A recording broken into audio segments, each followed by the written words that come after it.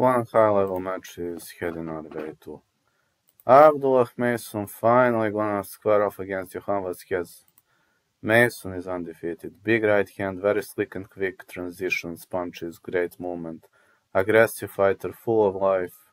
He's destroyed Mike Cohan Jr., Luis LeBron, Ronald Ron, Benjamin Gourmet, Jose Cardenas.